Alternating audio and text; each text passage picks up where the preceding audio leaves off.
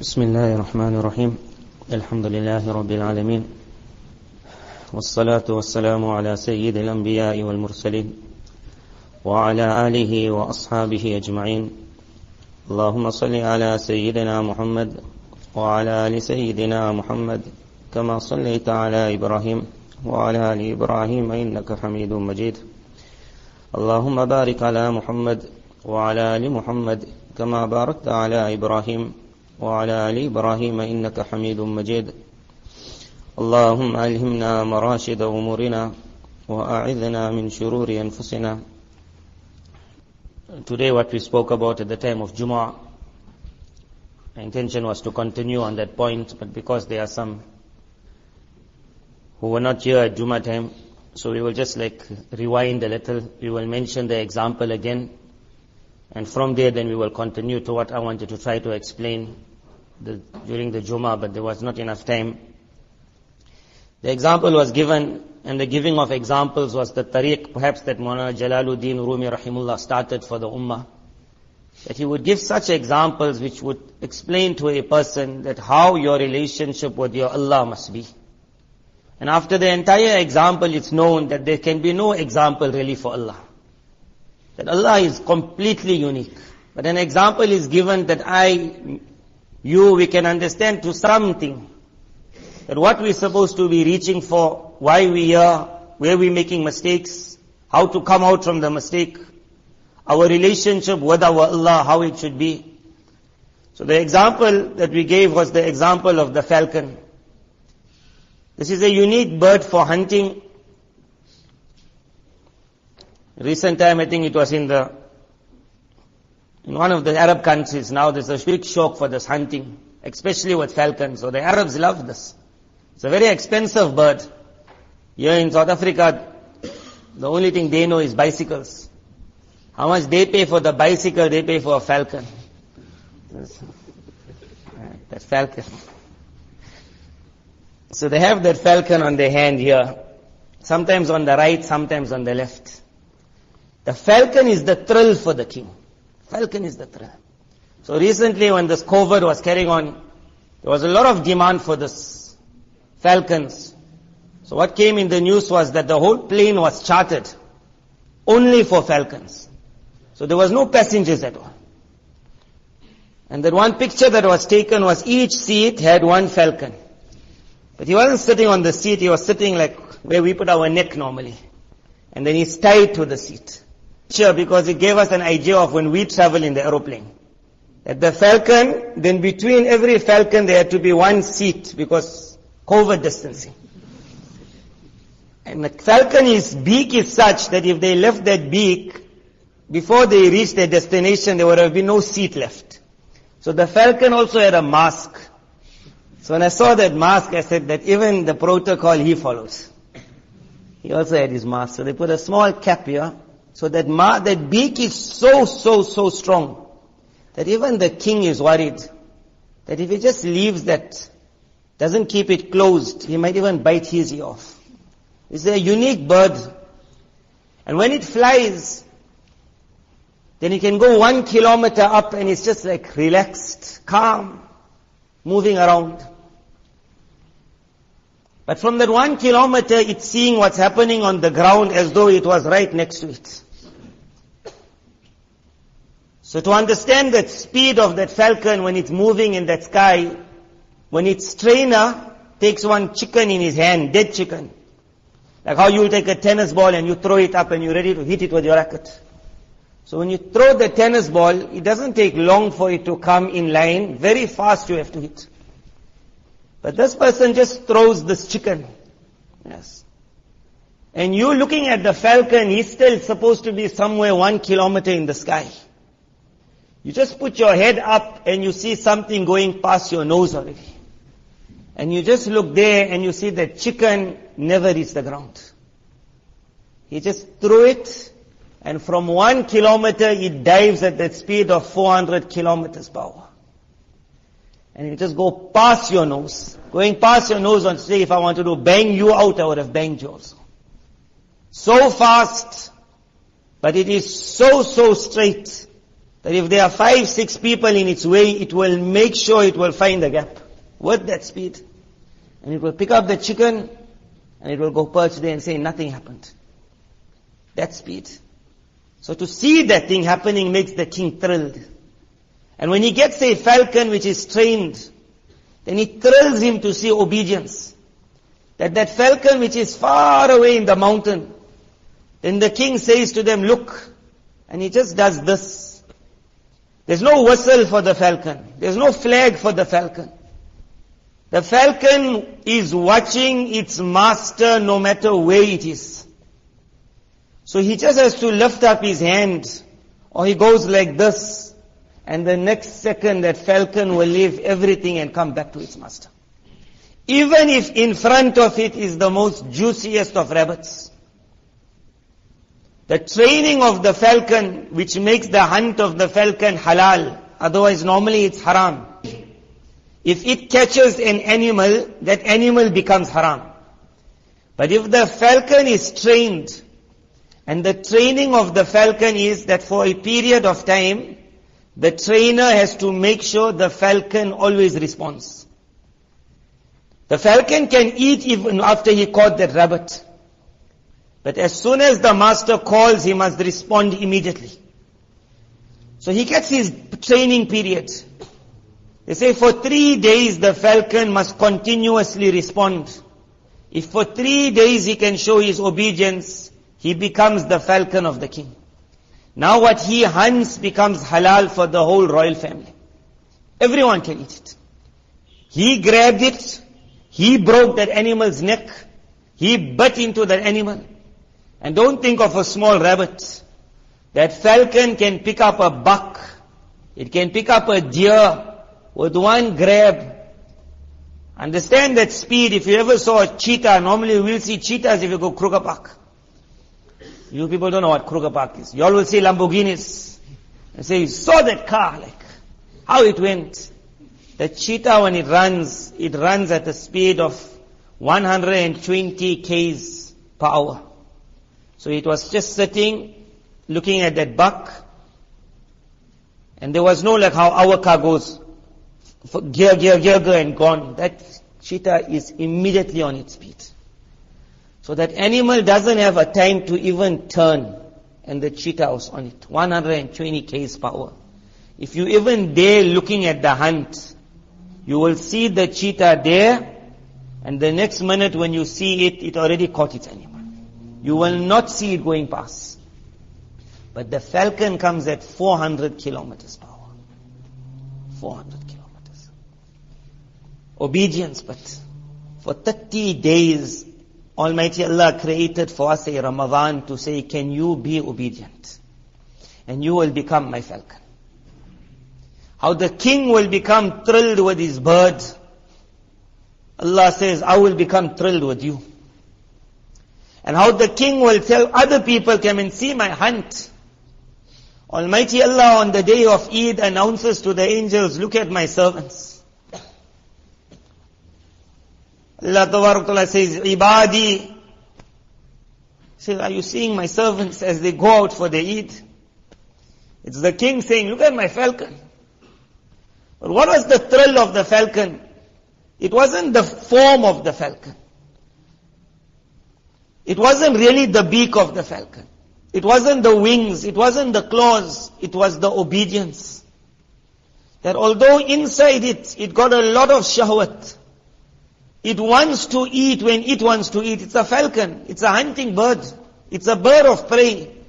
It can easily say to the king, I don't need you. When I go in that skies, why must I land on your call? What are you going to give me? But when that falcon is trained, that king becomes everything for it. Although it knows that when it catches that animal, the king will only give it a little meat and he will throw it on the ground. And the falcon in love will eat that. And the king will just pet it like that, and that will be the end for the falcon. The falcon knows it's going to get nothing from the king except one word of appreciation. The king needs the falcon does not need the king. But in love, the falcon likes to be next to the king. He just likes it. My master. And then we explained, sometimes it might happen that this falcon starts thinking, what happens on the other side? Meaning away from the king. So he saw there was the parrot, the budgie, and he saw somebody else. As the king walked with his falcon, the other one walked with his budgie, small on his handless. And the budgie also was pecking. So the falcon thought, wonder what he eats. He saw him sometimes smoking. He saw him sometimes popping a tablet. That small budgie had its own food. But the falcon would sometimes think, I wonder what it will be if I put the tablet in my mouth. Because see, when the budgie does it, he starts dancing around. So when the master feeds the budgie, I go beep, beep, beep, beep. So thrilled he is. So the falcon said, I wish I can do that. Take one tablet and also make me beep, beep, beep. That's what happens. They take that one drug, they go, shoo, shoo, shoo. Round. They fly like the parrot and they fall. Woof. The next day they wake up and say, wow. But they were not a falcon. They never went 1 kilometer in the sky. They only reached the roof. The drug doesn't take you far. And it doesn't take you fast. You just think you're going. Sometimes you take that drug and that man sees a train coming for him. So he starts running. Tell that person, get off the track. This way or that way. He runs on the track. And he sees the train behind him coming, and he just, in his dream he's running. Just then get off the track, finished.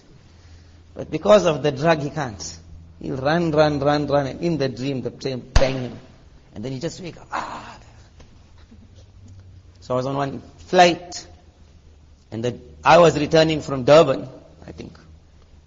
And he was returning from Durban also. It was that weekend where they had one of these clubs, like how you have end of the year party. So it happened we sat next to each other. So I asked him, where are you coming from? So he said, from that party. I don't know whatever that party, it's got a name, like a 44 or something, where the matric students, they all go. So all of them, then they partied that whole night. So he took out his card to show me, this was my number. So he said, which club you went to? So which club you went to? He wasn't a Muslim also. Even if he was a Muslim, where you understand which club I went to? Because I'm coming back on the same flight. Durban week is finished. So I just said, no, I was also partying. So I can't explain to him. So then I asked him, what you get out of it? So he said that, he explained how the whole thing works and the thrill and the different parts of that club and where you go and you enjoy it here, then you enjoy it there, then you got some other thrill here. And you don't sleep the whole night. So now he needs sleep, this person. Now he's on that flight and you can already see. So then he mentioned to me 1-2 things about Darwin's theory of evolution, because he's studying it, and how the whole theory fits into place, how everything works out, why there can't be a God, all of that he explained to me. And then I told him, you're looking very, very tired, why don't you rest? So he slept away.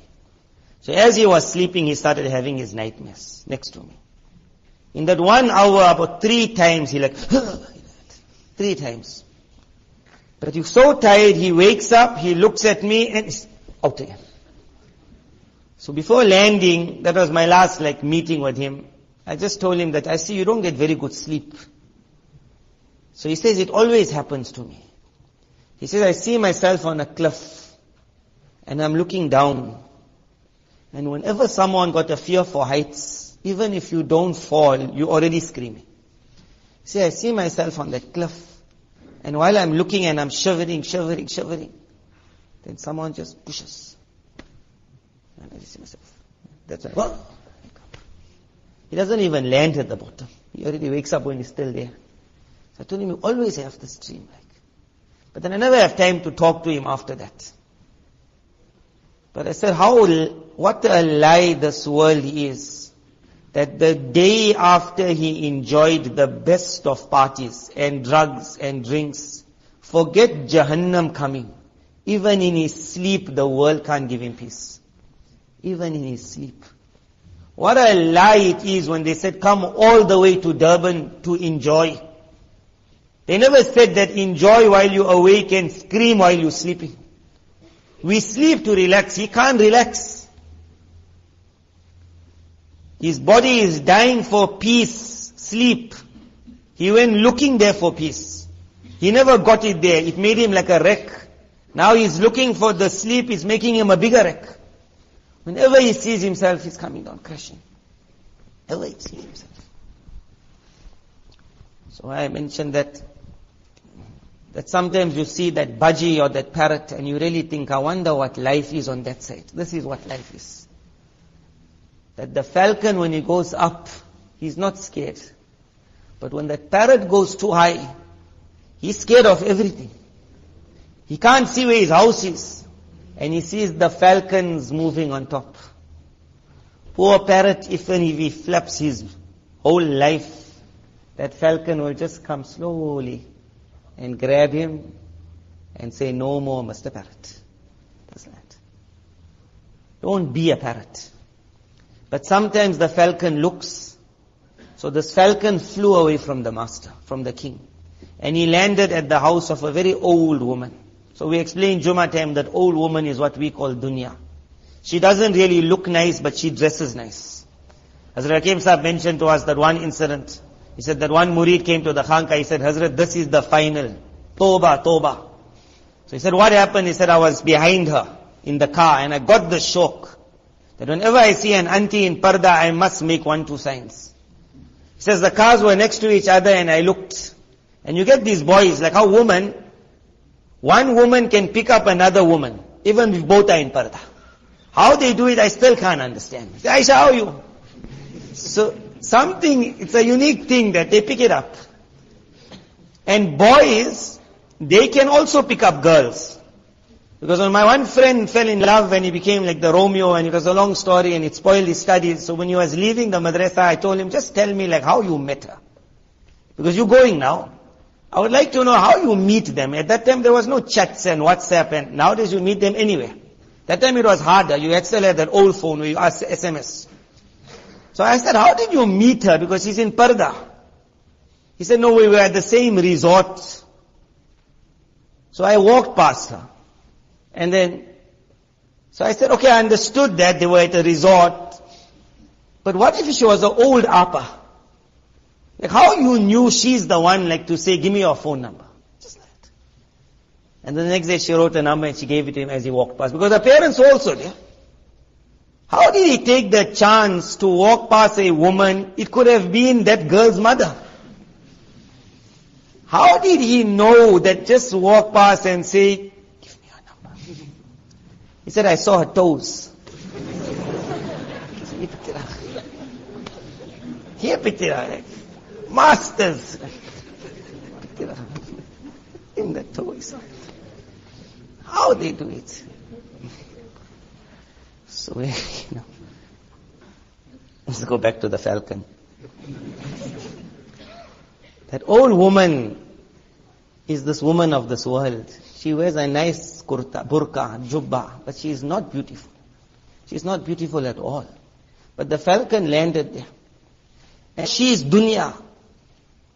So she saw the falcon and you said, you poor bird.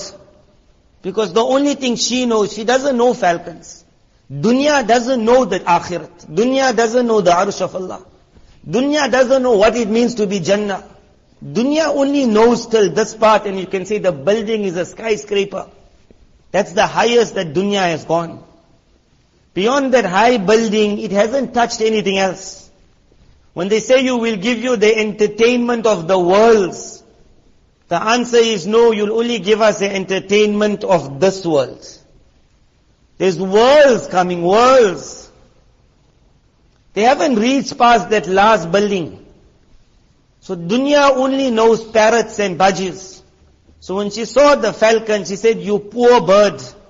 And that is what the dunya says to the people of Iman, and sometimes we fall for it. Sometimes we become shy of our own Iman. Just because the people around us say, hey, I feel sorry for you, man. You have to keep this beard. Can't you just cut it off nicely? Look how nice I look. Clean. He said, look at my jeans. Sometimes it's tight. And sometimes it's loose. Sometimes it's falling off completely. But he's thrilled with his jeans, baggy jeans, he calls it, or tight jeans. He's thrilled, and then he tells us, I feel so sorry for you. Look at your dress. We walked in one place with the skurta. So young girls came past. Young girls. And they started laughing and said, Daddy, Daddy, look at them in dresses. And for them, this is the dress, like they're in a skirt. She can't say, Mommy, Mommy, where's your dress? Mommy's dress came out. Everything came out. That's why she found the dress somewhere else. So we don't get shy then. But he got shy. So the auntie said, you poor falcon. Look at your old dirty wings. He said, has no one ever looked after you? So she said, let me trim your wings. She wants to make it like the budgie or the parrot. After today, that falcon can't fly. Sometimes that person says, I don't know why I don't have that tawfiq just to do good. Maybe someone is clipping our wings. And we're allowing him to clip the wings. When I go to the man and I say, how? I say, whatever is the new style made in England, do it on my head. Whatever the style is. Whatever the style. After my wings are clipped according to how he wanted to clip it, then I come back in the masjid and I say, Allahu Akbar. I just don't want to be in the masjid. Why? Because I can't fly anymore. Because I had somebody clipping which wasn't supposed to clip. I said, one day I'll keep my shari beard. But now I'm still young, let me enjoy. As long as the beard doesn't come right, you're not going to fly in the sky. You will enjoy the skies and closeness to the arsh of Allah when your body of the falcon is a falcon. So she clipped that wings. And then she said, what is your beak? How will you ever eat what my birds eat? So the budgie and the parrot also got a sharp beak. But their beak is made for pecking. Whereas the falcon's beak is made for tearing. So she had to file it. And now he got the beak of the parrot. Now when she gives meat for him, he's a meat eater in the end of the day. He can't eat that seeds. He ate it one time, his already stomach feeling funny. But when he's trying to eat meat which he was made for, he hasn't got the beak anymore. So that man says, I'm trying to read Quran, but I just don't get the feeling. He'll say, maybe someone has clipped your beak. And you allowed it to happen. When the father says, I'll send my child to study, daughter or son, don't tell me how they must go, what they must do. My son told me, Daddy, trust me. I said, I trust you. Daughter said, Daddy, can't you trust me? Father said, I trust you. And then the father said, and be good. Meaning, have your wings clipped, have your beak filed, have your lovely claws nail clipped. Because she looked at that, she said, no one cut your fingernails. But that was the terror.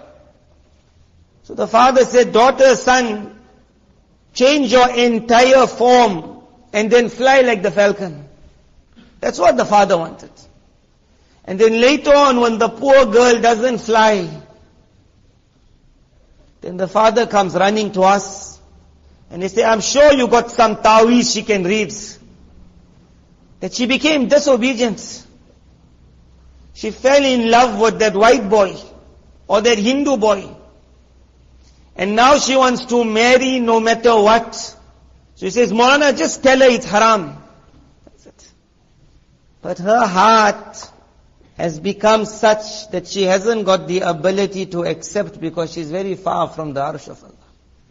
So no matter how many times I'll tell her haram, haram, haram, she's the parrot who's meant to stay on the ground. When you're going to clip your form, you're not going to fly. So the king goes wild. He cries. He makes an announcement in the kingdom, where is my falcon? And then he sends everyone, search for my falcon. And whoever will find my falcon, bring it back. So Allah made like an announcement. He sent the Anbiya, He sent the vicegerents of the Anbiya. He sent the ulama, He sent the sulaha. He sent the tabligh jamaat, go and look in that house if my falcon is there. Look in that house, look in that house. House to house looking, where is that falcon? And the king even says, I'll give you what a prize if you can find my falcon. That is why the greatest prize that is given by Allah is the prize for the one who brings back the lost servant of Allah. That prize itself shows love. When the alim was told, your place is under the level of the Anbiya, it wasn't that I love you so much. It is I love my sinful servant so much that if you find him and bring him back to me, I'll put you under the Anbiya. That's when the king announces, go and find my falcon. Where you will ever find this love? Where our master is saying, go and find my falcon. But they find the falcon too late. So they still bring it to the king. But now when the king looks at it, he says, what happened to your wing? Your beak, your claw? And when the falcon feels shy and he tries to fly, he can't fly. So the king, which had the highest level of love for the falcon and offered the highest price to bring it back, suddenly his heart just turns. And he says to his minister, take it out. Get out. And he says, take it around in the towns. Pull it by a chain and make an announcement. This is the punishment for the one who throws himself by the one who doesn't know his value. This is the punishment for the one who throws himself where he doesn't belong. And that falcon is now finished. But that's where I ended Jummah time. What I needed to now add was that's a king with his falcon. But when it comes to Allah, the whole story turns now. When it comes to Allah, Allah says, go and find my falcon. That falcon landed by that old witch. She was feeding it that seeds. It could not eat. So day by day it starts getting weaker. And that's what happens to me and you. Day by day our iman does get weaker.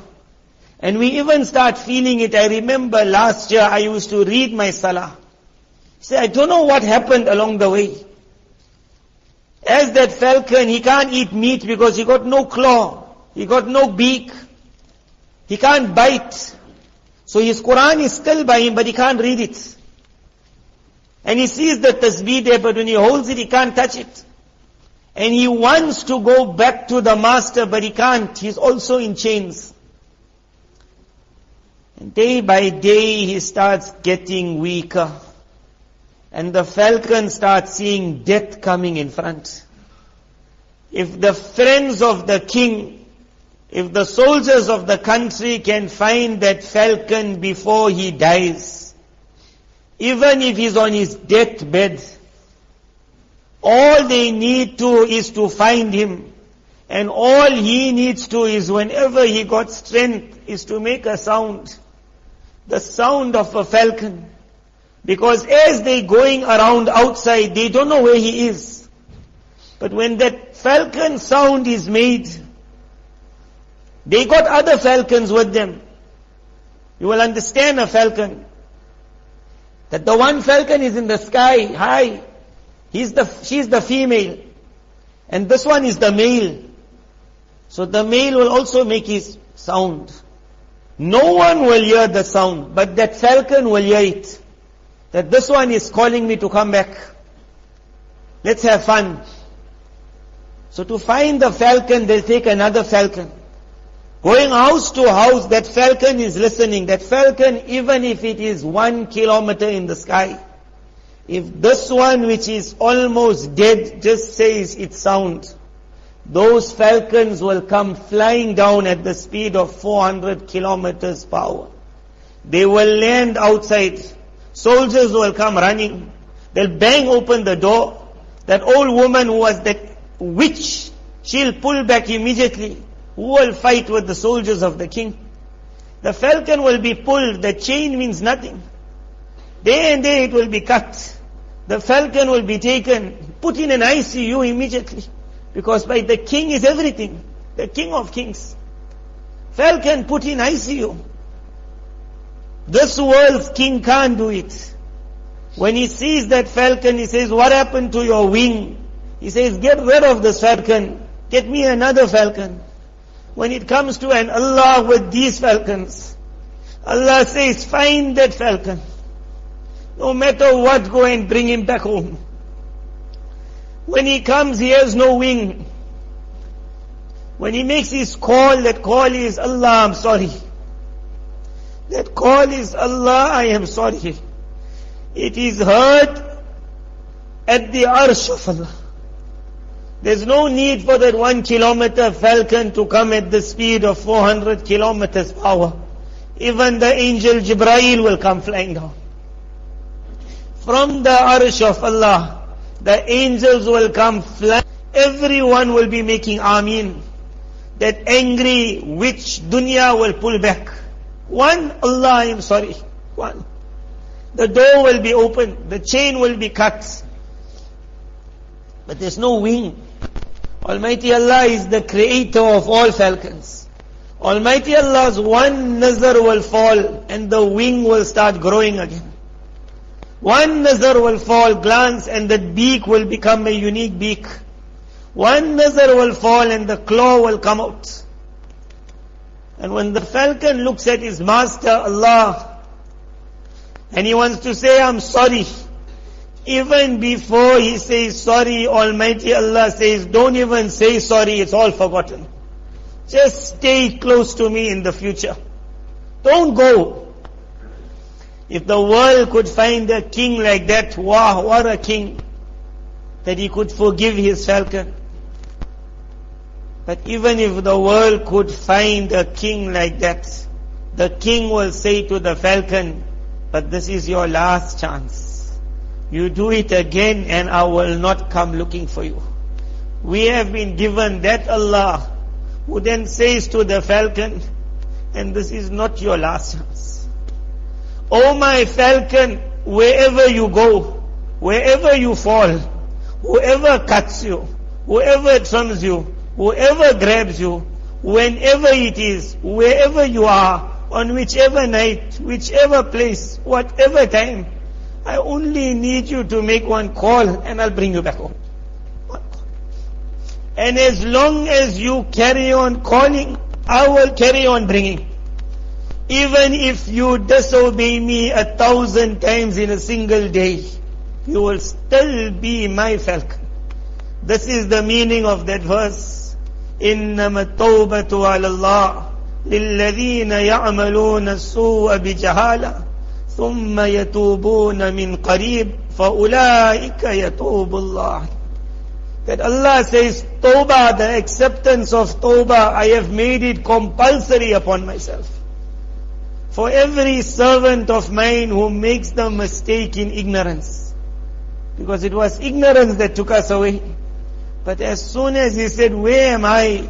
ثُمَّ يَتُوبُونَ مِنْ قَرِيبٍ. Very shortly after he says, I'm sorry. The meaning of shortly after means as long as you're not dead. Our master is saying, my falcon, are you ready to come home? I'll make you fly again, fly. Tonight is a night that we all say, I want to come home.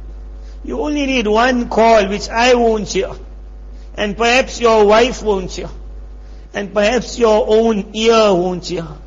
But if the one falcon can hear this falcon, then it comes, وَإِذَا سَأَلَكَ عِبَادِي. When my servant asks you, that how do I call my Allah? Because I'm not known in the heavens, I have never called. Then say, فَإِنِّي قَرِيبٌ. Say to my servant, that I am not 1 kilometer, or 100 kilometers, or I am not waiting at my arsh for his call. I am closer to him than his own jugular vein. That you were looking is my call going up. Your call was heard before it even came out. Closer to you than your jugular vein. Just when the thought comes to say, Allah, I am sorry. Allah already said, well done. فَأُولَٰئِكَ يَتُوبُ اللَّهِ. He said, Allah got you again. May Allah Tabarak Ta'ala make us soar in the skies. May Allah Tabarak Ta'ala make, we don't look for a 25th and a 27th and a 29th, even if I fall and I make an error, the worst and the filthiest of errors, and I landed up in that position that after I fulfill my desire, then I just said, what did I do? Then I stand up and I'm going to the bathroom to wash the dirt. Even in that filthy state, if that individual says, Allah, sorry, even if he dies in that club, even if they find him in the toilet, and everyone will say where he died, but because he said that sorry, no one in the world will know that he also flew like a falcon just before he dies. Don't ever delay that I'll go to the masjid and say sorry, because if death comes, then that falcon will not make it to his master. Immediately after the evil, Allah's Nabi sallallahu alayhi wa sallam said, وَأَتْبِعِ السَّيِّئَةَ الْحَسَنَةِ. If you do an evil, day and day do the good. تَمُحُهَا. Your good will wipe that whole evil away. Don't wait to get out. Day and day said, what did I do? You left the club, you were in the car. As you pressed on that accelerator, let the tear come down your eye. Even if there's an accident on that road back home, the world will say, you know where he was coming from and he died. Allah will say he died as a martyr. Because that one sentence, one Allah. Don't ever let a second go that the falcon doesn't ask, I want to become the falcon. Oh my servant, even if 1,000 times in the day you go back, as long as you call me, you will still be mine. أَذْنَبَ عَبْدِي ذَنْبًا. My servant has erred. The king said, where's that rubbish gone again?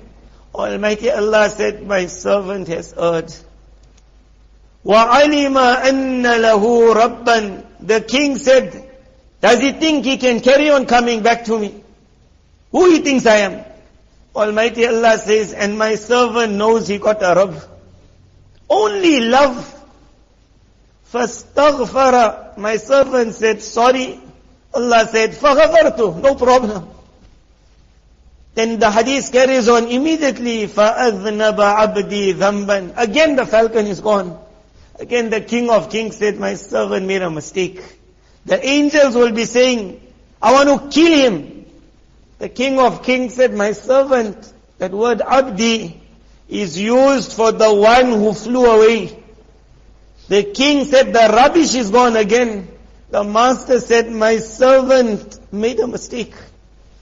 فَعَلِمَ أَنَّ لَهُ رَبًّا. But he still knows he got a Rabb.